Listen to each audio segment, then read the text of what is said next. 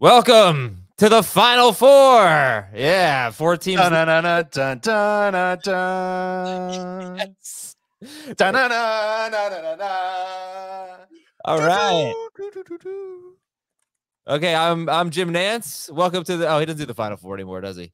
Ian Eagle. Welcome to the semifinals for most of you. Good stuff. Adam Azer, Dave Richard, Jamie Eisenberg. Pretty interesting waiver wire week. Oh, happy holidays, everyone. Jalen Hurts has a shoulder injury, and many of you need a quarterback. Unbelievable. So disappointing. Probably not going to play. We're not expecting him to play, fair to say, this week against Dallas.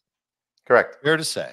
Yeah. Oh, what a bummer. And honestly, if they win, he may not play. Won't see him again. Playoffs. Right. Yeah. So the NFL playoffs. So because if they win, they lock up the 1 seed. But we'll help you out. Is it Gardner Minshew? Is it Brock Purdy? Maybe Daniel Jones is available in your league. Jamie didn't think. Who did I recommend? Russell Wilson. Jamie wants to field Russell Wilson. Russell Wilson and Ryan Tannehill. Yeah, 2 stellar options there by you. Well, just searching here because look, man, I can tell you in the one league where I lost Kyler, I picked up Mike White, and then I when he got hurt, I just was scraping for Tannehill, and I think the waiver wire is really thin at quarterback. Yeah, is he the saving grace? That's right. The knight in shining armor. All right. Well, how you guys doing? How many leagues you got left here with 2 weeks to go? 8 for me. Ooh, that's good. I survived in all but one of my leagues. And for whatever reason, I am hung up on the one that I lost by 3.5 points. It's, a testimony to the human condition, how we seem to always be focused on the negatives instead of the positives. So I will try to overcome that and stay positive with my remaining 10 teams. All right. Good for you guys. I started with 9 teams. I have 3 left. I will be eliminated from. So here's the follow-up question. All of them. You're not going to, we'll help you. How many of your remaining teams have Jalen Hurts on them? Scott Fishbowl. Yeah, 1. So you're done in the fishbowl. Yeah, you're right. That one's out. Yeah. Jamie, what'd you say? I have 2 with Hurts. Me too. Going to be tough, including one league that I'm like the Patriots of this fantasy league. I've dominated it for years, and I kind of want to keep dominating. And now I'm in big trouble. All right. Well, we'll see if Gardner Minshew is the answer against the Dallas Cowboys. So, Jamie, it is a pretty interesting week. Jonathan Taylor's going to be out, obviously, and some good wide receivers available as usual. Who are the top priorities on the waiver wire? I think just because the quarterback situation, I'll put Gardner Minshew first, Brock Purdy second, and then if you just want 3, I'll say Zach Moss third. But like you said, there are some interesting receivers. So Treylon Burks, hopefully he'll play. Jahan Dotson's obviously been playing well, but he has a tough matchup. And then Mecole Hardman, hopefully he's able to return and can pick up where he left off prior to the abdomen injury. But I think just given the nature of what we're talking about here, Minshew is going to be the most added player and should be, because he's got, I think, the chance to help fantasy managers for maybe the next 2 weeks. Dave, how do you see it? Top priorities? I think you've got to make quarterback a top priority if you've got a quarterback problem. If you've lost Kyler Murray a week ago, or if you lost Jalen Hurts this week, you're in line to go and get Gardner Minshew or Brock Purdy. I like Minshew better because I think he's got more upside, but Purdy is a pretty good second prize. And there's some gamesmanship that we can suggest here along the way. If you happen to be playing against somebody that's got Jalen Hurts in week 16 and you have waiver priority, you may choose to go ahead and pick up Minshew so that your opponent cannot.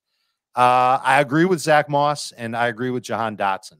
So let's call it Minshew, Dotson, Moss as the top 3 priorities for this week. What about the fact that Dotson's playing the 49ers? You're gonna really. That's the only drawback. That's why I would say if you tell me right now Burks is playing and Dotson's playing, I'll take Burks over Dotson. And so, he's certainly played well the last 2 weeks. They're starting to get him more involved, which is exciting. And the nice thing is that we really haven't seen this very much from the Commanders since Heineke has taken over. Where they're chasing points to maybe a dramatic fashion, and so that could hopefully help the situation. So I don't think you just have to completely sprint away from Dotson if you wanted to pick him up, but. If you do pick him up and then he does have another, productive game, then we get to week, 17 and you might have a number 3 receiver in your championship round. So, again, not somebody I want to start this week, but somebody I wouldn't have a problem, as the the second or third priority, off waivers. And the nice thing about it, as you alluded to, Adam, we're down to the final 4. So you might be able to pick up 2 or 3 guys this week and discard some players on your roster that you're never going to use, which we've been saying, I think for the last several weeks. So is there a big difference between Minshew and Purdy? And I ask this because maybe, do you think it makes sense if you're facing a team that doesn't need a quarterback, and maybe that team does the gamesmanship thing and claims quarterbacks, but should you make Zach Moss your first priority and then just say, all right, you have to obviously look at the other, not just the team you're playing, but the other 2 teams that will be playing in the other semifinal. Should you make Zach Moss your priority and then think, okay, I can get either Minshew or Purdy with my second claim? Yeah, you're saying if you need a quarterback? Let's say you need both. Let's say you want a quarterback and a running back. Right. So you have Jalen Hurts and Jonathan Taylor, and now you're basically crying in your cereal this morning. I would say that you prioritize the running back first. And it's not just because of Minshew and Purdy, and you've got a pretty good chance to get one of those 2 with your second waiver claim. But you mentioned Russell Wilson. You mentioned Ryan Tannehill. Did you mention Zach Wilson, who you might start? You might start him and just don't watch the game. Just don't watch it. Let it go. Or maybe just tune in the 4th quarter to see how bad it is. But, I mean, he did find over 20 fantasy points last week. So wouldn't be a priority. But there are enough quarterbacks with 4 teams remaining that you could go ahead and make that a lesser priority if you need both. But obviously, when it comes to setting your waiver priority for this week, you've got to take care of your own team first before you start trying to steal guys from other teams. The thing about it is, depending on the size of your league, there really isn't, aside from, I think, quarterback, if you're the Hurts or, as Dave alluded to, the Kyler Murray manager, there's not really a guy that's going to say that you're going to pick up of the ones we're going to talk about. That's a must-start guy. So if you've been streaming tight ends, you might be able to find or need to start, Okonkwo again, or Juwan. Noah Fant potentially, with the boost that he can be seeing if Lockett doesn't play as expected. Zach Moss, I don't want to start if I don't have to. So he's a flex at best. I want to ask you about that because obviously he's got the Chargers and he had a really nice role. They are averaging, I think, 27 running back. Is that right? I'll look it up. I think 20, he said it yesterday, 27 touches carries a game. Right? Yeah. Saturday. I just don't think he's that good. I don't think he's that good. I don't think they're getting 37 carries out of their backfield and 24 of them are going to Zach Moss in this game. So I think we're just looking at a guy that if he does not score, he has no role in the passing game. And so you're getting a lot of empty production here because I just think that this is a team that's completely lost and fractured right now. Their best player is gone. They just blew a 33-point lead, on national TV. They're going on national TV again. They're a punchline. And so it's, if you want to trust Zach Moss, if you have to, again, it's a different story. But if you're planning to, oh my God, I can't wait to pick up Zach Moss and start him in the semifinals, you're probably making a mistake. Okay. But if you had Deontay Foreman or something, again, there are different circumstances. I totally get it. So, you can make an argument for Zach Moss over Brian Robinson this week. Yeah, I was just going to ask you. And those type of things. So there's lots of different ways it could go. But, again, we're talking about what is most likely, barring some upset in your league, the 4 best teams that are left. And so if the 4 best teams that are left are healthy, you're probably not starting Zach Moss. So I think to your point, what you said in terms of playing defense, I know for me in one of the leagues where I have Jalen Hurts, I was the 1 seed. And so if I'm playing against me, I do have Deshaun Watson, but I don't want to start him. Somebody, I think, I don't remember when because I wasn't paying attention because I didn't need it, but somebody dropped Trevor Lawrence.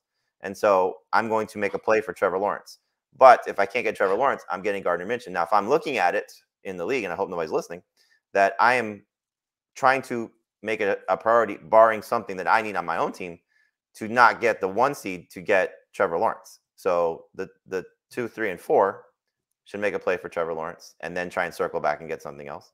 And then also my opponent, who I think was the 4 seed, should, if they don't get Lawrence, should also try and make a play for Minshew, thinking that maybe I don't get Minshew. So like I'm trying to play defense more so than I am trying to pick up Zach Moss in that situation. Okay. So some of the big names we mentioned are Minshew and Purdy at quarterback.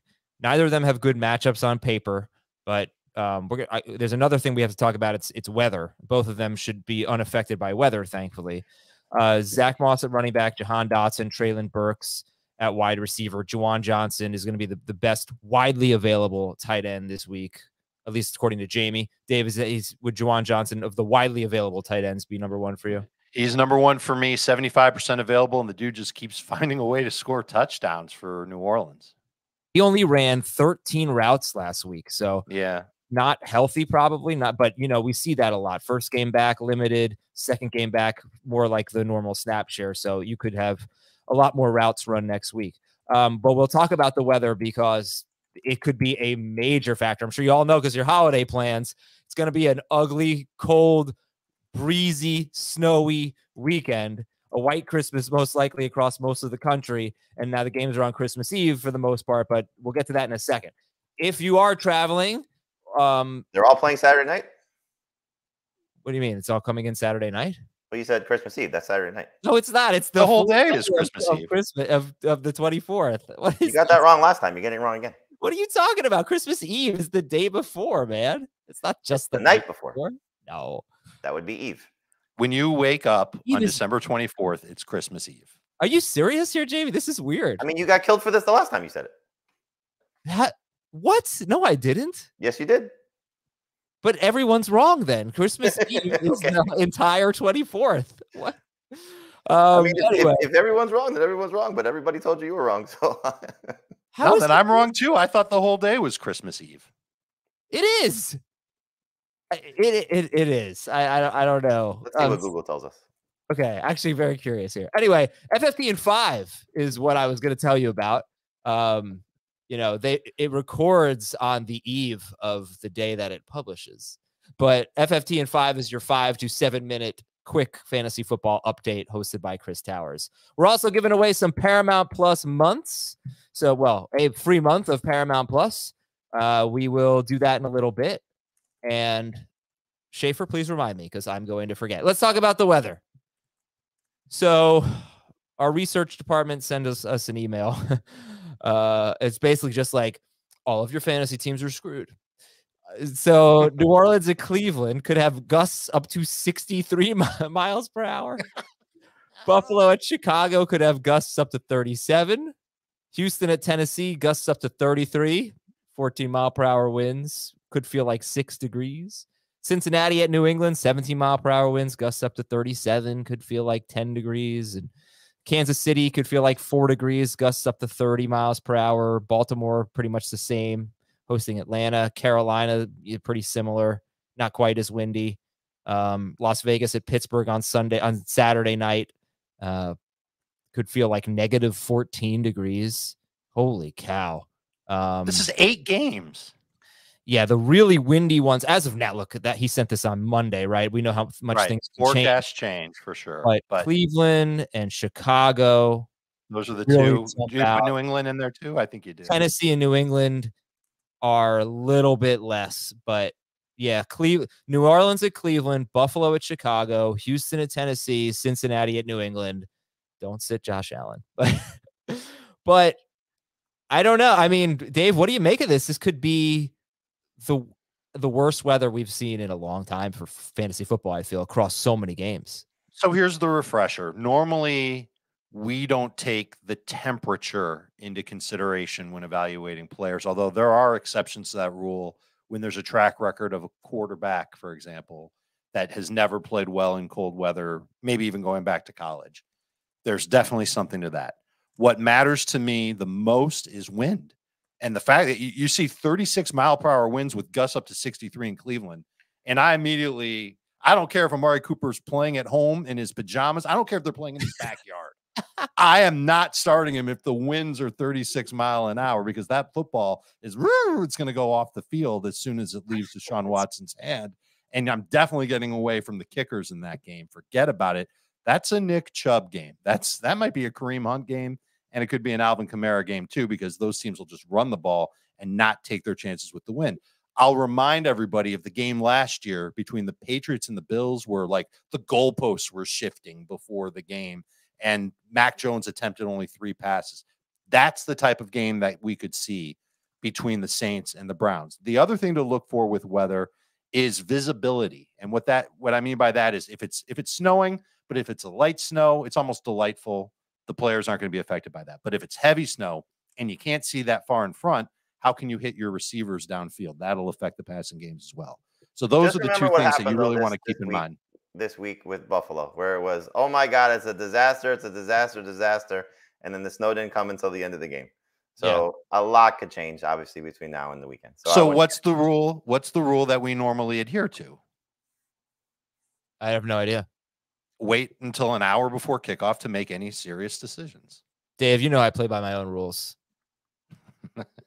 So you're going to make your decisions right now and not worry about the weather. If I'm desperate for a quarterback, I'm not even considering Andy Dalton or Deshaun Watson. I'm probably not going to consider Ryan Tannehill because, first of all, Derrick Henry rushes for 200 yards 4 straight times or 5 straight times against the Texans, whatever it is. Yes. Early congrats to everybody who has Derrick Henry on their face. It makes me wonder about Treylon Burks. I think we're lucky that there are only 4 teams left in most leagues. So, you can afford to grab Burks or something like that. And if the weather's really bad, you can drop him for someone else because there are not going to be that many wide receivers being picked up this week. I'm not going to make alternate plans for Burrow, but I guess actually if I had Joe Burrow, I probably would pick up someone just in case you're talking about, the worst possible weather and just an impossible, like 40% chance of precipitation and winds up to 37, gusts up to 37 miles per hour. It could just be one of those horrible games that there's just no passing really. So I think I would pick up Minshew. I'd pick up Minshew. Why not? If I had Burrow. So I think you just kind of plan for that. I mean, it depends who you're dropping, but in theory, sure. Yeah. And would I do the same thing for Seattle and Kansas City? No, it doesn't seem like it's as bad as New England there. But all right, it's something to keep in mind, everyone. I'm sorry for the bad news. Hopefully your travel plans don't get impacted. So your news and notes, Jalen Hurts with the shoulder injury. They're at Dallas. They are 6-point underdogs. Colt McCoy, concussion. So it could be Trace McSorley against Tampa Bay. Taylor Heineke is going to start this week, but nothing's guaranteed after that. And, good luck against San Francisco. A.J. Dillon left with a head injury. So, it could be, if you have Aaron Jones, could be an even bigger workload. In fact, I don't know what kind of game Jones would have had if Dillon hadn't left with that head injury. It might have been good, but not great. So that was interesting because Dillon scored 2 touchdowns. They basically split reps evenly. Jonathan not valuable reps, just reps. Yeah. Jonathan Taylor left with an ankle injury, as you know. So he is he has a high ankle sprain, could be out for the year. They get the Chargers and the Giants. Khalil Herbert's going to practice this week. So we'll see if he makes it back and if that will have any impact on David Montgomery against the Bills. Bam Knight, we think he's fine? We think he's fine. He's off the injury report. But Robert Saleh said that he's probably going to still be questionable. So I'd be a little bit concerned. Corey Davis could play this week. Marcus Peters not going to play, right, for the Ravens? Doesn't sound like it. Okay, and not sure about Calais Campbell, but a little bit banged up against the Falcons. I'm sure we're still going to love their DST. Mitch Morse, Buffalo center, he's in the concussion protocol. Quinnen Williams has a good chance. It seems like a solid chance to play this week for the Jets. We could spend probably a half hour breaking that game down tomorrow. Looking forward to Jacksonville Jets talk. All right. Leighton Vander Esch is going to be out this week. And also Dallas defensive tackle Dorrance Armstrong left in the second quarter. So they're a little beat up on defense. And yet they're 6 Yes, they are. And in that cornerback too. Yep, certainly. And I got to fix that before Sunday. Offensive line injury for the Rams. Brian Allen, their center, left on the opening possession. They've just had the worst offensive line. Okay, let's do our top 3 at each position. Jamie, I know it's Minshew and then it's Purdy. Dave, you agree, Minshew, Purdy? I agree. Who's number 3, Jamie? For now, it's Jets quarterback. So I hope it's Mike White, but it doesn't sound like that's going to be the case. But I'll put Zach Wilson 3rd if that's the way it ends up. It's not a great week for streaming quarterbacks, despite your love for Russell Wilson and Ryan Tannehill. Oh, please. But I think Zach Wilson, give him the benefit of the doubt that he got you 22 fantasy points last week. And maybe can do the same thing against the Jaguars team that's allowed 6 quarterbacks in the row to score at least 21 points. So Denver's at the Rams. And because I was just thinking, if I can't get Minshew, I know Purdy is not available in that league. Do I go Zach Wilson or Russell Wilson? You're saying I should go Zach Wilson. I would go Zach Wilson, but you can make a case for Russell Wilson. The Rams, again, clearly not a very good team at this point. You don't know if Aaron Donald's going to return. If there is a chance for him to return, it might be this week because, I don't know how many home games they have left. I'm going to guess probably 2 at most. And so this might be the last one he wants to play. So we'll see. It's the national game for CBS. It's the Christmas Day game. Maybe that matters to Russ as much as it does to any of the Rams players. And the last time we saw him, he had 30 fantasy points before getting concussion. So Cortland Sutton may return. There's reasons to like Russ, but there's also 15 reasons why, and it's weeks 1 through 15. Well, yeah, especially the last 3 games before the 30-point burger, he had 9 fantasy points in each of his 3 prior. So not great for Russ. There's quite a low floor for Russell Wilson. Yeah. No, I look at. I honestly, Adam, there's a low floor for all 4 of these quarterbacks. Absolutely. I put him in the column. Don't worry, I took your advice. Thank you. So where is Gardner Minshew in your rankings? Top 12. Wow. He's just outside of the top 12 for me. Would you start him over Tom Brady against the Cardinals? Yes. No. Derek Carr at Pittsburgh, at Pittsburgh. Derek Carr. Yes. Certainly not Trevor Lawrence. How about Daniel Jones at Minnesota? Yes. Minshew. How about, I'll do one more here. Lamar Jackson against Atlanta if he plays. Yes. I have Jackson. Minshew for Jamie, Jackson for. So you're saying, Jamie, just to clarify, Minshew over Jackson? So far, I would start Minshew over all of them. Okay. And Dave. Not even Lawrence? I'm sorry, not Lawrence. You're right. Sorry. I think I'm right about the Christmas Eve thing. I don't know what you found. Oh, so here's what Wikipedia says. Wikipedia says Christmas Eve is the evening or entire day before Christmas Day. So I like that dramatic pause. That was good. All right, Dave, who are the top 3 running backs? We know Zach Moss. Who else? I've got Moss and Jackson at the top because one of the drawbacks with Moss is that it's not a guarantee that he'll be the lead back again. He was the lead back for Indianapolis on Saturday after Jonathan Taylor got hurt. For example, played the majority of snaps and took every single snap when they were in overtime. So that was not when they were trying to kill the clock. They're trying to win the game. Zach Moss was in. Did he impress them enough? I don't know. So Moss and Jackson are back-to-back, and then Chuba Hubbard is the next guy up for me. And I think you can make the case for Chuba over the Colts running backs. I think the next 2 matchups favor him compared to Foreman. They're playing against the Lions and the Bucks. Those are 2 good run defenses. They're bad for Deontay Foreman. The Panthers should probably play from behind in both games, which means Chuba should see more playing time. So full PPR, you might be able to talk me into leapfrogging both Colts running backs with Chuba Hubbard. But that's my top 3 as of now. Moss, Jackson, Hubbard. Now, remember, Dave, when Moss had all those carries in overtime, it was after the Deion Jackson fumble. So Jackson did not have a carry after he fumbled with something like 4 minutes left in the 4th quarter. Another thing that probably favors Moss right now. But, sometimes a guy gets benched after a fumble, and then it doesn't really matter the next week. But Moss still was out carrying him even before the fumble. He was. And just another pointer, Chuba's available in only about half of CBS Sports leagues. So you might not even have the chance to get him. Whereas Zach Moss is available everywhere. Oh, man. Could you imagine if Zach Moss had never entered the picture and it was just Deion Jackson, how much we'd like him this week? We'd love him. Against the Chargers, yeah. There is a scenario where that comes back, and the Colts could just decide, listen, Zach Moss wasn't that impressive. Doesn't work on passing downs. Let's put Deion Jackson back in. I thought he did work on passing downs, though.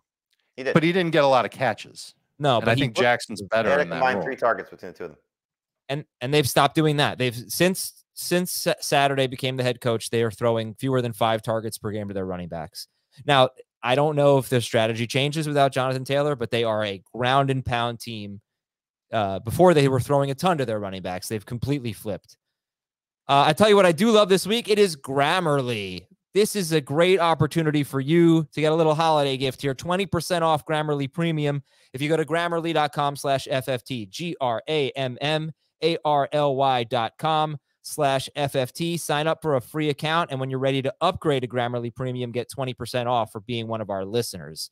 So Grammarly helps me a lot when I have to write something, which is not the most common thing. But hey, for a lot of us, we don't write that often, so we're not so comfortable doing it. And you want something to help out your writing skills? Well, use Grammarly, okay? What it does, I think best, is it makes your writing clearer. You're going to get some vocabulary suggestions. Of course, if you have any grammatical mistakes, it's going to clean those up. But if you have excess words, if you're sort of meandering, kind of like this read right now, Grammarly is going to help you just get to the point, be a more effective communicator. And that's a really big deal. Okay. If you're writing a key email to employees, if you're writing a paper, if you're in school, if you're writing some type of presentation or a speech or whatever, put it in Grammarly and let Grammarly do the work. It's going to find the mistakes for you and save you time so you don't have to do the proofreading, and it's going to help you get through your work emails quicker and back to important projects. Get an instant take on how your message comes across with Grammarly's free tone detector, so you'll always make the right impression. I highly recommend it. When I do writing, I do use Grammarly,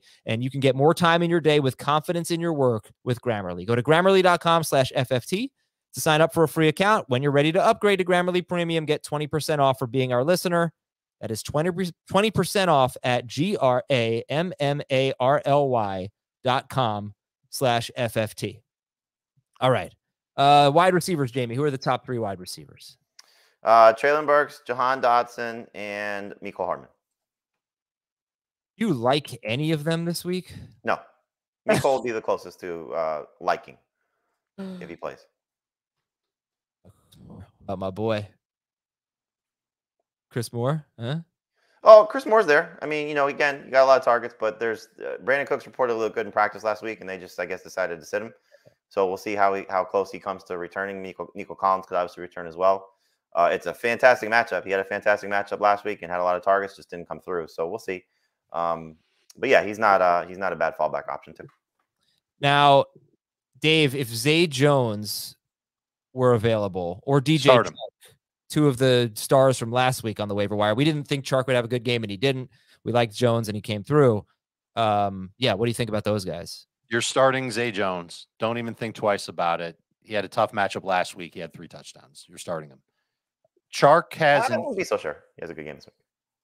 Okay, I'm starting him. I'm not thinking twice about it. Chark is at best a low-end number 3 receiver. It's still a Lions team that's going out on the road. Yeah, so John Anderson, one of our audience members in our chat, says, can we talk about Marquise Goodwin? He's a pretty interesting name with Tyler Lockett. I don't know if he's officially out, but probably out this week. And facing the Chiefs, you figure they're going to be throwing. But this is one of those weather games. It's going to be frigid. I don't know if it's going to be super windy. But yeah, Marquise Goodwin, he's on the list, Jamie. He's there. What do you think about him? He definitely is worth taking a look at. There could just be a 1-week situation because there is some talk about Lockett maybe being able to return in week 17. So I think it's going to be a combination of guys replacing Lockett. I think Goodwin's certainly in the mix. I think they just brought back, for whatever it's worth, Laquan Treadwell. Noah Fant is obviously going to be a part of this. I think Will Dissly will be a part of this. I think you'll see the running backs involved, to whatever extent. DK Metcalf probably gets a spike. So, Goodwin is the best of the bunch. But I don't know if he's somebody that you want to, again, consider a must-start guy. Okay. Tight end, Dave. Who are the top tight ends? Juwan Johnson's at the top of the list for me. Just seeing what he's doing, the production that he's been getting in the end zone, you've got to go and get him, and he's available in 75% of leagues. For now, I've got Okonkwo second at 46% available. Just has seen a solid role in that passing game for Tennessee. And then Noah Fant. If we're going to talk about Goodwin, we should talk about Noah Fant too. He should see a bump in targets from Geno Smith, especially in a game where they're chasing points. He's available in 74% of fantasy leagues. Anyone feeling Cade Otton this week against the Cardinals? It's hard to trust him if Brate plays. Where do you have Juwan Johnson ranked, and who would you start ahead? Who would you start him ahead of? Head of Cole Kmet this week. Head of Dawson Knox. Still ahead of Higbee despite the touchdown. I'm not starting him ahead of Knox. Why ahead of Knox? Yeah. I don't trust Dawson Knox. Yeah, I'm trusting him. They're both touchdown dependent. That they are, but Knox is playing more than Juwan Johnson. And nice matchup against the Bears. His last 2 games, he's kind of served as the number 2 pass catcher for Buffalo. So I'm kind of buying into the 7+ targets, 4 catches, at least 41 yards, touchdown in each. He leads Buffalo in targets, yards per catch, yards per route run, and yards after catch per reception in their past 2 games. Yeah, Bears have been really good against tight ends all season, though. So they have been. They have really faced almost no good ones. And I thought, let's see what they do against Dallas Goedert, but that didn't come to fruition, obviously. So would you start, if you are the Mark Andrews manager, are you going to the waiver wire this week? No. Nope. Okay. Getting some good questions in the chat. We're going to talk about, Richie James and defenses in a minute here. Good defense you can get for the next couple of weeks. Somebody was wanting to know. So we'll have some name. In fact, let's do it right now. Jamie, who are your top DSTs? Broncos would be the first one. See if they're available. Hopefully, play like they did last week, and it's a good matchup against Baker, as we've seen. The Titans, just because you're playing against the Texans' offense, even though they played better of late, and hopefully they can create a pass rush and maybe get a couple turnovers against Davis Mills. The Chargers, again, you're taking on Matt Ryan without Jonathan Taylor. I think it's a great situation. Their defense has played very well the last 2 weeks. And then the Lions against Sam Darnold would be the other top tier team I think that you can get widely available, and hopefully they continue to play like they have the last several weeks. Yeah, so Denver has a good matchup this week, obviously, but then next week they have the Chiefs. So this week they're at the Rams, and they have the Chiefs. So I don't think you need to consider this, right? If you get to next week, you're competing with one other team for a DST, but the Chargers, if you want to go that route, they have the Colts and then the Rams in their next 2 games. So that's a team that has 2 good matchups. The Lions, I don't know who they play in week 17. I'll tell you in 1 second. Bears. Oh, yeah. That's not that good. The Lions have the Panthers and the Bears. It's not bad. Yeah, I mean, it's not bad, but it's not as good as the Chargers with the Colts and the Rams. But yeah, I don't know that you really need to be doing that. But if you do want to do that, the Broncos have a great matchup this week. The Chargers have 2 great matchups coming up. Kickers, Jamie? If Cameron Dicker's still available, I think he's just over the threshold. Take a look at him. I think 67%, but he's been very consistent, and you don't have to worry about weather this week. Jason Sanders, another team you don't have to worry about weather, against the Packers. Robbie Gould against the Commanders, and then Graham Gano against the Vikings. IDP, anyone, Dave? I don't have anybody yet. All right, we'll check back in there. In shallow leagues, give this to Jamie. Dave, you can do the deep league guys. Sure. So, Jamie, the ones we haven't really spoken about, maybe the Darren Wallers of the world and the Zay Joneses, obviously. Who are the best shallow league options this week? For tight end, it would be Darren Waller would be the best one. I still would stick with Evan Ingram. He had an end zone target that he dropped. Gerald Everett, and if you want to buy back into Tyler Higbee, feel free. If you want to go with Dawson Knox, feel free as well. The wide receivers would be Drake London, obviously coming along the last 2 games. Tough matchup, but still somebody worth rostering. DJ Chark and Zay Jones. I think Chark has a bounce back game this week because of his matchup. And Zay Jones obviously has been on fire, although I wouldn't start him this week if you don't have to in 2 receiver leagues. And then the running backs for this week, Cam Akers just had 100 total yards. Obviously offensive line concerns, but if he's getting involved in the passing game, that'd be fantastic. 3 catches last night. Jarek McKinnon, clearly a must roster guy and potentially must start guy. James Cook continues to, at times impress us in the passing game. Hopefully that's something that can be a little bit more consistent. And then I put Michael Carter on the list just in case, Zonovan Knight does have some issue. He would be the next man up there for the Jets. And then the quarterback, the only one that's under 85% that's worth taking a look at, aside from the guys that we mentioned, would be Daniel Jones. Yeah, Jones at Minnesota. He's just not really he's kind of a matchup guy, actually, but it's weird. It's like when he hasn't had that many good matchups this year, but when he's had big rushing games. So I don't really know what to take away from that. But I think a lot of people, if they're missing Jalen Hurts, would probably be very happy to get Daniel Jones this week at Minnesota, especially because that is a dome and they don't have to worry about the elements. So Jamie said Ingram and Waller, and I mean, aren't we done with Gerald Everett at this point? Try to be. He's not bad in PPR, getting you 8 points. That's what he basically has been giving you. Yeah, he does catch a lot of passes. Drake London, is Drake London a start for you this week against Baltimore?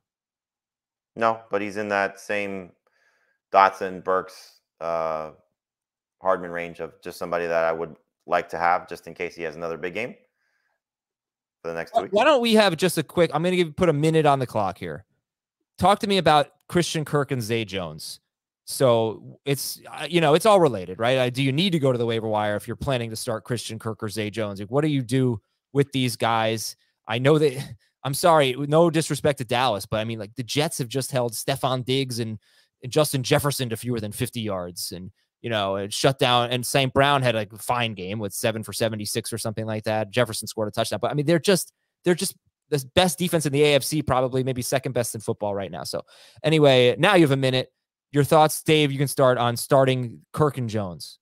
So they're both the top target getters from Trevor Lawrence, who's been playing out of his mind. And this is a Jets defense that does have great outside corners. They're a little suspect on the inside, but we've seen this Jaguars offense beat up on some pretty good defenses over the balance of the last 4 weeks. Last week certainly being the case. It's not going to be 3 touchdowns for Zay Jones, but I'm banking on the volume continuing. He's had at least 8 targets, I think, in 4 of his past 5 games. And he's gotten you 14 PPR points or more in 4 of his past 5 games. And he was a drop pass away from double-digit PPR points in each of his past 5 games. And Kirk's been pretty steady for the majority of the year. I think they're both number 2 wide receivers. I know it's a difficult matchup. I know it's a short week. I know there's no starting left tackle for Jacksonville. I don't expect the shoe to fall off of this Cinderella just yet in Jacksonville. I think the Jaguars find a way to win, and I think Trevor Lawrence has another very good game. And Jamie? I think Kirk is the safest one. You mentioned it. St. Brown, I think you'll see somewhat similar numbers like that. Kirk probably 6 for 70, 6 for 80, that type of range for him. I think Zay Jones struggles. I think it's going to be the boundary corners for the Jets, led by Sauce Gardner, who's having an unbelievable rookie season, is going to make things tough on Zay Jones.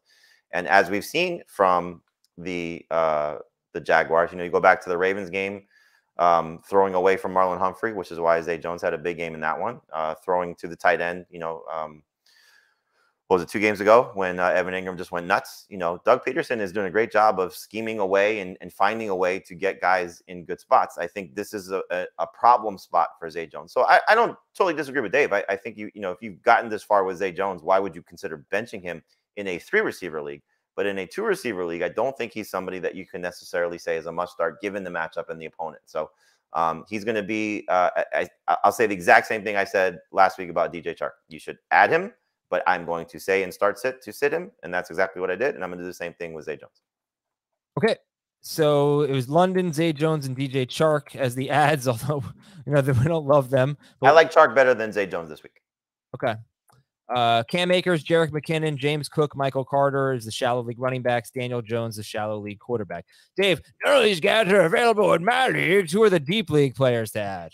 We talked about Minshew at quarterback, and Zach Wilson's out there too. They're both available in over 80% of leagues. If they're somehow both gone and you don't want to take the chance with Andy Dalton, this is going to be gross, but you could start Davis Mills. He's at least 90% available, 22 fantasy points last week. He does take on the Titans this week. Their secondary is still bad. I don't care what what Justin Herbert's numbers look like against them last Sunday. Running back, Zach Moss, Deion Jackson, those guys are available in a ton of leagues. I guess the next 2 that are widely available at running back are Jordan Mason and Marlon Mack. They're both over 70%. Wouldn't want to start them. Might be okay stashing. And by the way, if I've got Christian McCaffrey and I don't have Jordan Mason, I'm an idiot. I'm going to go get Jordan Mason to back up Christian McCaffrey on my team for the last 2 weeks. He is a must stash. At wide receiver, the interesting thing about the receivers that we've talked about so far, Dotson, Hardman, Treylon Burks, they're all available in under 70% of leagues. And there are a lot of wide receivers that are available in 90+% that I think can come through for fantasy managers. If you're really in a pinch, maybe you're in a 3-receiver triple flex league and you need one of these guys, look for Noah Brown, who's had at least 12 PPR points in each of his past 2 games. He's been mixing in and out of the slot with CeeDee Lamb. Look for Russell Gage, who had 2 touchdowns somehow last week and got lucky with a touchdown the week before, but 12 targets last week in that Tampa offense. Rashid Shaheed is another Johnny-come-lately in that Saints passing game. He's had at least 11 PPR points in each of his past 2 games. I would take them all ahead of Goodwin, even though we figure he's the Lockett replacement. He's a 1-week guy because I don't know if I'm going to like Goodwin quite as much next week against Jets. And Tyler Lockett can be back. At tight end, Fant's available. Johnson would be first. He's available in 75% of leagues. Noah Fant's available in 74% of leagues. And DST, the Lions, available in 93% of leagues. Getting the Panthers. It's a pretty good matchup for a defense that's been playing really well the last month and a half. All right. And I do have IDPs whenever you want them. Oh, go for it. The first one to add is Troy Anderson, who's the new linebacker in the middle of the Falcons offense. I believe it's in the middle of the Falcons offense. Does have potential to get double-digit tackles. He's going to be top on my priority list. Taylor Rapp for the Rams. He's their starting safety. Also gets a lot of tackles. Has at least 9 fantasy points in 3 of his past 4 games. That's really good for an IDP. Deron Bland has been getting an opportunity in Dallas to play in their secondary. He's been good in 2 of his past 3 games. And then just names for the rest: Jason Pinnock, if he remains the starting safety for the Giants; Tremont Smith in Houston; and Chandler Jones has gotten you good production, but it's been a little fluky, as you guys know, with that touchdown last week. Does not get a lot of tackles, but does have double-digit points in each of his past 3 games. That's important for defensive linemen, which he is. So you could go and start him if you're really thin at that position. Okay, there's a quarterback that I don't think you mentioned that I'm looking forward to talking about. We'll do that after the break. We'll also recap Green Bay and the Rams. We'll be right back on Fantasy Football Today. Green Bay with the win over the Rams. They cover, they go under, and it was 24-12. Well, they did. It's true. Yeah. By the grace of Matt LaFleur. Yeah. Well, Aaron Jones 1 yard away from that touchdown. Christian Watson could have had a touchdown late. But I think that's where we should start. Jamie, what you think about Christian Watson? 4 catches, 46 yards on 6 targets. Saw a lot of Jalen Ramsey in the first half and didn't have a catch. And then, at the end of the game, looked like they were trying to get him a touchdown there, and he ran the wrong route. Anyway, your thoughts on Christian Watson? How much do you trust him at Miami? I'd lower my expectations a little bit because of, the thing that happened that was a little bit different since we've seen Christian Watson blow up, which was Romeo Doubs back. And so, now you're having an additional mouth to feed in this offense that they like, and I think they want to get going, and, hopefully can be a big part of what their offense is for next season. So, plus you have another, pretty standout cornerback that he might have to deal with in Xavier Howard as well. So Watson goes from, I think a slam dunk starter in 2 receiver leagues to more of a starter in 3 receiver leagues with what the matchups are for him and some other receivers around the league this week. So again, it just depends on what else you have, but I would downgrade Watson for sure. Dave, would you start Cam Akers against the Broncos or Zach Moss against the Chargers this week? Probably lean toward Moss over Akers. Akers has looked good. He's continuing to look good, and he continues to get a lot of work. Had over 70% of the snaps for the Rams, but just a little worried about him getting over, 10 non-PPR, 15 PPR points. 1 rushing touchdown to running backs in the Broncos' past 6 games. He led the team in receiving yesterday with 3 catches for 35 yards. So I think, that tells you what you need to know about the Rams passing game. And that's about it. I mean, should we drop Allen Lazard? He's droppable. I don't see a situation where you're going to feel comfortable starting him. If your choice is to stash any of the receivers that we've mentioned or going to talk about, I would take those guys over Lazard. All right, let's go back to the waiver wire then and finish the show with some more names. So we'll just recap. I know we've talked a lot about this. The shallow league guy is Daniel Jones. And where is he in your rankings this week, fellas? Just behind Minshew, ahead of Purdy, and ahead of Carr, for example. Okay. I think he's going to be behind. He's definitely behind Purdy. He's definitely behind Minshew. He is ahead of Purdy and ahead of Carr for me as well. Sorry. I think you just said he's both behind and ahead of Purdy. So just to clarify, Daniel Jones or Brock Purdy? Jones, my bad. So Minshew, Jones, Purdy for you and for Jamie, I believe. So Minshew's the top priority. Look, last year he stepped in. He scored 22.8 fantasy points at the Jets on 25 pass attempts. He scored 18.4 fantasy points against the Cowboys in week 18.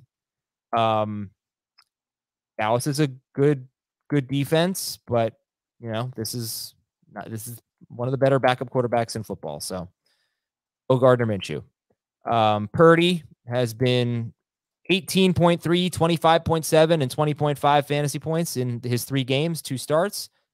I don't know how you feel about this, guys, but I mean, Washington's pass defense has been ridiculous. They've allowed, since they were horrible the first 3 weeks, since week 3, they've allowed the second fewest passing yards in football. Maybe third, actually. It's either them or Green Bay. Very close at second. So I don't know. It's not a good matchup for Brock Purdy. Does that matter for you guys? I mean, a little bit. It's interesting because we think of Dallas as such a great pass defense, and the Commanders have actually allowed the same amount of 20-point fantasy games to quarterbacks as the Cowboys have, which is 5. So it's I don't think it's a slam dunk for either guy. in terms of the top 2 guys we're talking about off waivers. But I think Minshew certainly has the higher ceiling, just because, you kind of see what the 49ers want to do. They don't want to necessarily put him in a lot of scenarios where he's having to throw the ball a lot. He's got 47 pass attempts in 2 starts. And so I think the setup for Minshew, if he's able to, do some of the things that he's done in the past, which at times has been very ugly, but this is the best offense he's ever going to play with. And, you look at the 2 starts that he made last year: 22 points against the Jets in week 13, 18 points against the Cowboys in week 18. He played with nobody in the week 18 game, and the week 13 game, clearly there was no AJ Brown. So, this is a defense that for the most part has been great in the Cowboys. They just got lit up by Trevor Lawrence. Minshew is not that, but there are some injuries that the Cowboys are dealing with, and there's an opportunity here for, Minshew to, put a pretty good audition tape out there to say, maybe he should be a starter in this league. And, for anybody that likes to buy into intangibles, his college coach just passed away. I'm sure that would be a nice little, send off for Mike Leach to, put on a big performance a la what he did at Washington State, and, remind people that he still can play at this level and maybe still play successfully. I'm telling you now, the Eagles are winning this game. I'm very confident in this. This is from the guy who told you to try to avoid David Montgomery last week. But and I had Cam Akers under 55 rushing yards. But this one I feel pretty good about. The Eagles are just I was thinking about it last week. They are so clearly the best team in football. Yes, they are. I mean, they have no weaknesses. Obviously, things are different without. They just lose their quarterback. Yeah, but when they're healthy, they have no weaknesses. They are unbelievably good. I don't know they're going to the Super Bowl, but they're the best team in football. They're going to do better than people think. Might come down to Jalen Hurts' shoulder on whether or not they go to the Super Bowl. Yeah. What's the strength of the Cowboys defense right now? The pass rush. And what is maybe the biggest strength, maybe the second biggest strength of the Eagles offense? Exactly. Yes. Their offensive line. It's great. So if Minshew has time to throw, he can nail targets downfield. I agree with Jamie. He's got the highest upside of any quarterback on the waiver wire this week. All right. Yeah, I would be thrilled if I didn't get those guys to start Mike White against the Jaguars. It's in context here. For me, I'm sorry. I'm making this personal. This is my Kyler Murray, then Mike White, then Ryan Tannehill league. If I can go back to Mike White, that'd be wonderful. I hope he. Is it tab or is it waivers? It's waivers. I already have I kept Mike White, so I'll drop Tannehill for Minshew. It's waivers, and you're probably get him. I'm in third place. Only 4 teams made the playoffs, so I'll probably get him. Yeah, but anyway, Mike White, I mean, you guys, you'd be okay starting him, right? 6 straight quarterbacks, 8 of the last 9 have scored 21 or more points against the Jags. I might feel more comfortable with Mike White if he was 100% healthy than I would about Minshew, just because of the matchup and had he been playing all this time, so, I don't know how much of it, and I'm obviously saying this somewhat sarcastically, how much of it was Zach Wilson or how much of it was the Lions defense, that Zach Wilson had a good game. Wow. I think it was more about the Lions defense. So, you get the opportunity for him to have a very similar type of matchup, so a defense that's struggling, not the Lions defense struggling, the secondary that's struggling, and an opportunity for him to, probably throw the ball 40 plus times, which is what we've seen. So I'm hopeful as Mike White. It doesn't sound very optimistic from what Robert Saleh said on Monday, but we'll see if a doctor clears him. I think he tried 100 doctors last week or whatever the story was. His doctor clears him and he's able to play. You have the opportunity to make that decision on Thursday. My 20th high school reunion is in 2 weeks, and he went to my high school, Mike White. So maybe we can. Are you going? No, I would like to, but I can't swing it. Do you want me to go in your place? You think so? You do look the same. I'll wear a name tag that says Adam A, and we'll see what happens. Are you guys excited to hear the quarterback that I think you left off the list? Sam Darnold against the Lions. What do you think? Make the argument. I think you can get benched based on what Steve Wilkes said. Oh, well, that wouldn't be good. They are giving up the most fantasy points to quarterbacks. They just gave up 20 to Zach Wilson, and 10 quarterbacks have scored 22 or more. They gave 22 to Zach Wilson. 10 quarterbacks scored 22 or more fantasy points. Sam Darnold said that teams are going to stack the box and take away the run, and they're going to have to throw the ball more, basically. So he's right. I'm starting him at the Scott Fish Bowl instead of Jalen Hurts, unless I get Minshew. But All right, look, it's not. It's the semifinals. I don't think we have to dig that deep. But the other names on the list are Andy Dalton, Davis Mills, Trace McSorley in the 2 QB leagues. Would you prefer Tannehill or Russell Wilson to Andy Dalton, Jamie? Wilson, yes. Tannehill, I just don't think he's going to do very much on a gimpy ankle. So, you know, if he was 100%, maybe it's a different story. But no, I think this is just a ton of Derrick Henry. Do you think Tyler Huntley manager should drop him or wait to see what happens? I think if you're in the Andy Dalton, Ryan Tannehill, Trace McSorley boat, you're holding on to Tyler Huntley. The fact that John Harbaugh said what he said yesterday, you know, is a little concerning about Lamar Jackson. So yeah, you know, it's a much better situation taking on Atlanta this week, but you can't trust Huntley. So, you know, 1 quarterback leagues, you better find another option. All right, let's go to the running backs here. The shallow league options are Akers, McKinnon, James Cook, Michael Carter. Akers or McKinnon this week? Who do you guys like? Oh, McKinnon. What about in half PPR? Still McKinnon. Yeah, McKinnon. Non-PPR, I'd go Akers. I do like the fact that first start with Baker Mayfield, that Akers did have 3 catches. You know, hopefully that's something that they can continue to do.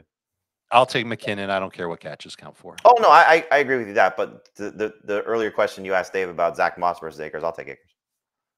All right, Akers, it wasn't like he was the 3rd down back or anything. He just got those targets, but that's nice to see. And it's almost better that he wasn't the 3rd down back and got that. Yeah.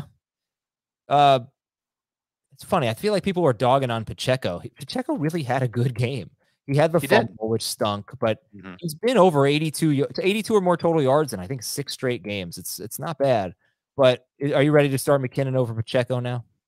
Yes. In all but non-PPR leagues, yes. Okay. All right, so we got Zach Moss. Is he in your top 24? No. Deion Jackson's another guy. We haven't talked about Tyler Algier. Unfortunately, he's facing Baltimore this week. But if you want to stash him, maybe for Arizona in 2 weeks, that's interesting. Jamie, your quick thoughts on Tyler Algier? I think he's got an opportunity to, you know, be a little bit more featured in the offense with the way the Falcons are headed right now. You know, so let's see if he can be, as Heath alluded to on Believe It or Not yesterday, you know, their lead running back for 2023. So he's not a bad flex in non-PPR. In PPR, it's going to be tough to trust him. He's still not going to be involved in the passing game that you like. And obviously, Cordero Patterson's not going away.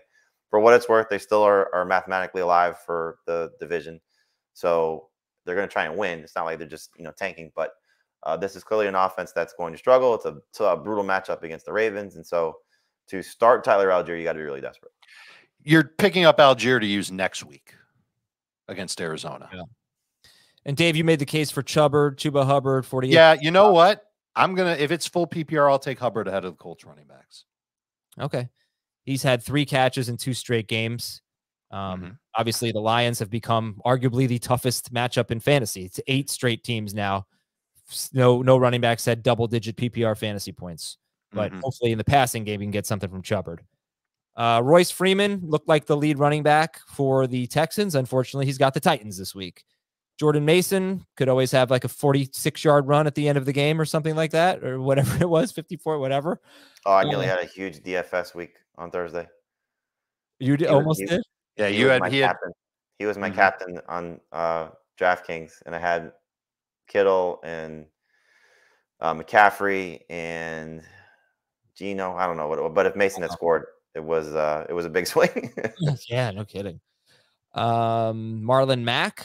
He actually don't think he was the 3rd down back. I think that was Latavius Murray actually, and yet Murray had 1 catch maybe, and Mack had 4. So I don't know what that was all about. So if you look the way that I gave you the notes for this for the waiver stuff with the handcuff guys.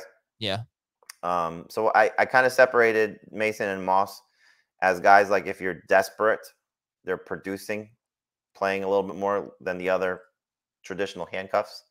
So, you know, 14, 16 team league, if you're stuck, you know, the way I'll explain it in the column, you can use these guys. The other ones like the Madisons of the world where they're not playing very much. You just want to stash those guys just in case something happens in week 16 and you need somebody in week 17. Could you imagine dropping Madison?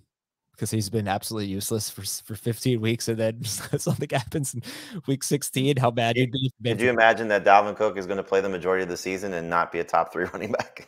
Yeah, that's seriously.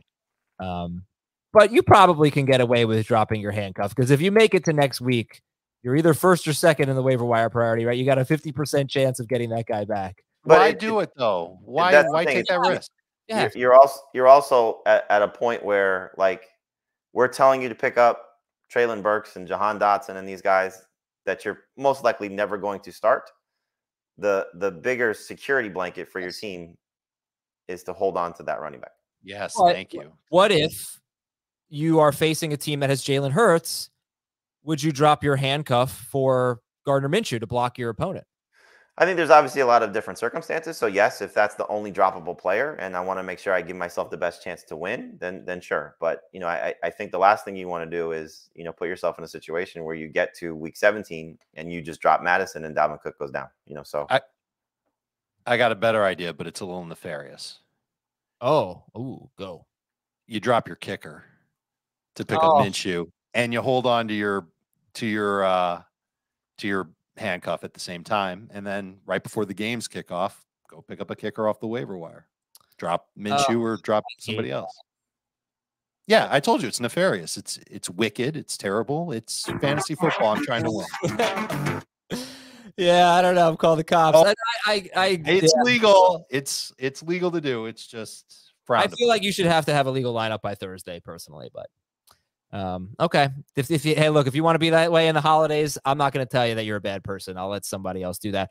Wide receivers: Drake London, DJ Chark, and Zay Jones are the options in the shallower leagues. They're not necessarily starts, although Dave is higher on Zay Jones than Jamie is. Traylon Burks, Jahan Dotson, again, like we said, recommending them. They're maybe the best options, but don't know if you really want to start them this week. Mecole Hardman, would love to see him get back to form, but I think it's going to be tough to trust first game back. There's Chris Moore going up against the Titans, who allow the most fantasy points to wide receivers, but this could be a really bad weather game. Romeo Dobbs, Russell Gage, Elijah Moore's on this list. I assume if Corey Davis plays, you wouldn't have any interest in Elijah Moore? Not necessarily, because Denzel Mims got hurt. So, they could still keep Elijah Moore in the slot. And so that might help him, especially if Mike White plays. I could make a case that Marquise Goodwin is the most startable. Sure. Go for it. Yeah, it's just so many of these guys have bad matchups or bad circumstances. Goodwin is going to step in for Lockett. But he had good wind, might have bad wind. That is true. The Chiefs are 28th against wide receivers. They just shut down Chris Moore, though. He had 9 targets. That was really disappointing, by the way. He had 8 PPR points. Yeah. I give him like 8.6, buddy. Give him a decimal. It's a shocker, huh? Guy that's been in the league for 6 years. Doesn't follow through after a big game. You never see that. You know what I'm going to say about Marquise Goodwin? Just filling the Lockett void, and hopefully they're chasing points for his sake, and could fall in the end zone. Case. KJ Osborne, Rashid Shaheed, Noah Brown. I know it's not going to be a lot of guys you're starting. You have any interest in a Giants guy, Hodgins or James, at the Vikings? Not really. Yeah, I'd have to be pretty desperate. Mac Hollins? No. The fact that Josh McDaniel said they're going to give more playing time to Renfro and Waller, it's I think hard to expect the same amount of targets for Hollins, but it was nice to see him still stay involved in the disaster against the Patriots. What if Deontay Johnson's available? He's 85% rostered. Yeah, I thought about that with the guys who are available, but I think the leagues that have him already. Probably. Okay, tight ends. That is for sure. The leagues that have him do have him already, but I know exactly what you meant. Tight ends. Gerald Everett, Darren Waller, Evan Ingram, Tyler Higbee. Jamie refuses to put Dawson Knox on there, but I'm going to... I'll put him there. Okay. I won't start him, but I'll put him there. He's a top 5 tight end this week. Wow. I'm sure, Jamie, you'd start him over Tyler Higbee. Yeah. Would you start him the over? The only reason I put Higbee in there, like whenever somebody has a game like this, I just want to tell people don't trust it. Don't trust it. Okay. You guys like Ingram this week? Low end starter, yeah. Mm-hmm. Much better in PPR than none. Are you fully trusting Darren Waller and Dallas Goedert if Goddard plays? Waller, yes. Goddard, maybe, just because rust and new quarterback. So both top 10 tight ends. I want to say he had 100 yards and 2 touchdowns with Minshew. He had a monster game last year. It was one of the arguments against Goddard back in draft season, was that his best game last year came with Minshew. Yeah, and basically all of his end zone targets. He never gets thrown there by Jalen Hurts, that bum. Okay, so the guys who are available, it seems like Juwan Johnson is the guy to get. You agree on that?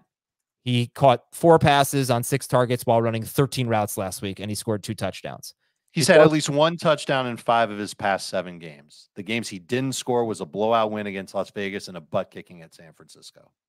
What about the matchup? The Browns are 6th best against tight ends, and the weather. Does this sway you off? Weather would be a humongous factor, obviously. Yeah. Damn, we're going to have a live stream on Saturday morning, by the way. So that's from 11:30 a.m. until 1 p.m. Eastern. So we'll help you out there if you want to join us on youtube.com/fantasyfootball today. We also have our show on HQ. What time is that? Same time, 10 a.m. 10 o'clock on 10 a.m. All right. Are you doing a Sunday show too? Saturday. No Sunday show. Good. So 10 a.m. on Christmas Eve. 10 a.m. on Saturday morning. All right. Who do you guys like better? Okonkwo, assuming Burks plays, or Noah Fant? Fant if Burks plays. Agreed. All right. You want this stat of the game? Stat of the year? Noah Fant's going to win you your league. 5 games with 5 to 7 targets. He has scored double-digit PPR fantasy points in 4 of them. He has scored 14 or more fantasy points in 3 of them. 2 of them were against Arizona, though. So Fant's actually been pretty good when he's gotten 5 to 7 targets. Can I combat your stat with another stat? Yes.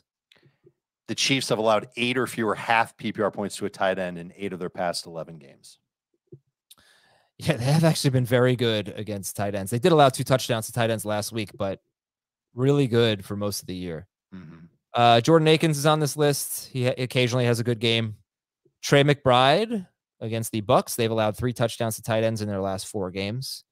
Trace McSorley to Trey McBride to win you fantasy. Starters sit Taysom Hill and Cole Kmet this week. If you had them, would you be going to the waiver wire? Hill and Kmet. Hill might be interesting with the weather. You know, they may decide to give him some more rushing opportunities. So that's not a bad thing to consider. But all things considered, he's been largely disappointing. And Kmet against the Bills. I don't want to start Kmet against the Bills. Agreed. Yeah. They've allowed over 8.5 half PPR points to 1 tight end all year, and it was Travis Kelce. Wow. And Kelce and DSTs, the Broncos, the Titans, the Chargers, the Lions, and the Rams. Broncos have the Rams. The Titans have the Texans, who've actually been kind of a letdown as far as a matchup goes, 2 straight weeks. Yeah. The Chargers get the Colts. Lions get the Panthers, and the Rams get the Broncos. Wouldn't you just get the Chargers and be done with it so you don't have to make a move next week? There you go. But would you rather have the Broncos this week or the Chargers? Broncos. They both have an excellent matchup. So I'll take the Chargers, who scored at least 10 fantasy points in each of their past 3 games, without Derwin James playing, by the way. I don't get this comment here. Jamie looks like the type of guy. Oh, no, wait, not that one. Who looks at his text messages and never replies. That's not true. That's definitely not true. Looking like the type of guy to close the refrigerator door with his hip. What's wrong with that? I do that. Stuff in your hands? Why wouldn't you do that? What are you trying to do here? Drop your drink? And your name is Juice. You got to be getting juice out of the refrigerator. Juice Vino, no less. What do you think about closing the lowest drawer in your refrigerator with your foot? I do it all the time. Do it a lot. Have a broken drawer at the bottom of my refrigerator. I mean, it's so disgusting if you think about it. Like, you go to open it and just think that somebody's foot has been on there, and then you go reach in there. And you don't. Well, but you don't put your toe on the handle or under the handle. It's the bottom of the drawer. Like, you don't touch the handle with your foot. No, of course not. But okay, what about opening it with your foot? I don't know what kind of refrigerator you have. We can't do that. I've got a drawer. I could stick my foot under the lip and pull out the drawer. Yeah, that's disgusting. That seems like it just takes too much effort. There's nothing in your hand when you're doing that. Less effort than bending down. Okay, it's a no. It's a no. Okay. You shouldn't bend without bending your knees. Shut up, Jamie. All right, we're out of here, everybody. Thank you for watching and listening. We'll talk to you tomorrow with some tough calls and a 60-minute preview of Jets and Jaguars. Later, everyone.